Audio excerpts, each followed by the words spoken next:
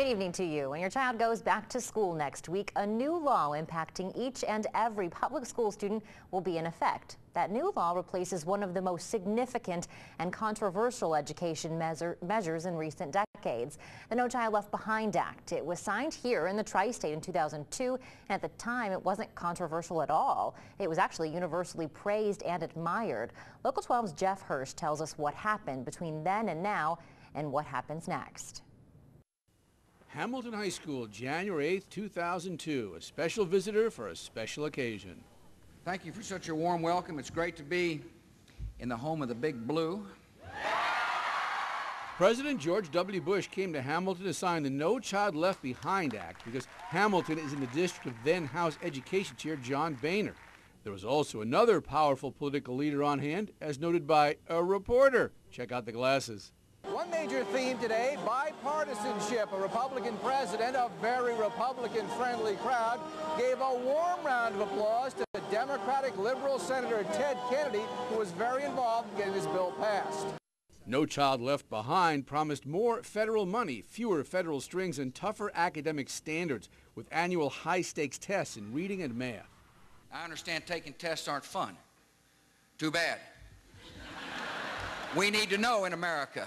We need to know whether or not children have got the basic education. That was the intent. The reality was different. The unintended consequences is all the mandated testing at all the different grade levels and all the different subjects every year just became so overwhelming that parents have pushed back and just said it's too much. And teachers feel like it's really narrowed the curriculum. The testing mania. Teachers and principals could in theory lose their jobs under No Child Left Behind if test scores lagged, ultimately backfired. Too much testing, parents and teachers argued, meant less time for things like art, music, and physical education, important subjects in creating a well-rounded child. There's more to life than what critics called drill and kill tests in math and reading. I'm hoping the pendulum is starting to swing back and people are saying every child, every year, in all these subject areas is probably a little bit, it is too much. And I think the government has heard what the parents have said.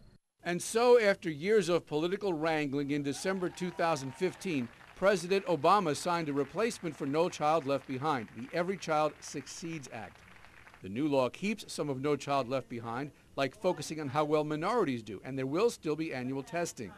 But the new law is supposed to have more flexibility for states and schools on how to test and how to improve schools which are not doing well. Plus, there are fewer federal do this or else unfunded mandates. We're hoping they really are serious and say our local boards of education at the local level and the local citizens truly understand what's happening locally and make the best decisions. I'm hopeful that we're moving in that direction. Of course, that was the hope behind No Child Left Behind as well. We want to make sure no child is left behind. Every child must learn to read. Easy to say, not easy to do. Jeff Hirsh, Local 12 News. The new law, Every Student Succeeds, authorizes about $25 billion in federal education spending in 2016. If that amount is actually spent, it's about $2 billion more than what was spent on No Child Left Behind in 2015.